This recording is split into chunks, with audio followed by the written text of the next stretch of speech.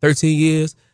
I was like, yeah, it's that time. Had my daughter. And I wanted to wait till I had a daughter. This may sound crazy. I wanted to see if she's a good mom. Really? If she's a good mom, she's a good wife. Oh, wow. Absolutely. So I had my daughter. She's an amazing mom. She does everything to the T. You said I heard him.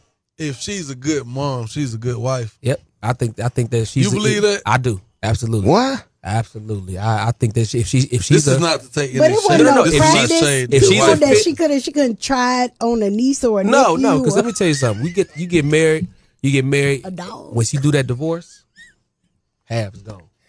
Well, what I'm saying is just because she's a good mother, don't mean I see some no, great mothers and they were horrible wives. Yeah. Well, I mean, no, I think that if her things, No, I'm serious. I I mean, mean, let's just look back in time. YouTube, this controversial Shannon. If you hear some noise in the background, I drive truck setting down. But anyway, let's get into it. That was dumb. So basically, what you're saying is that you like to do things ass backwards. What he should have done was maybe then let me get my finger out the way. What he should have done was maybe then go be with a stepmother. Because what happens if you don't think this woman is a good wife, right? You done got her pregnant. Y'all not gonna be married. Now she's a fucking single mom. Now she's a single mom because you obviously wanted a wife, right? In the long run, right? Now she's a single mom. I don't understand. So you spread your seed.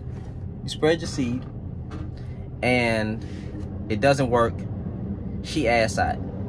This is another day of niggas saying something stupid. Dumb. She with you for 13 years. You know what I secretly heard was, I like to put women through the mud. Because that's what a lot of you men like to do. You want to take that woman to HE double hockey sticks. And then if she and then you give these motherfuckers a might as well marry her marriage. That's what y'all do. A might as well marriage. I've been with her for 13 years. She already got my kid. I see that she's a good mother. Might as well marry her. That's exactly what y'all do, bro. And that's sick. Fam.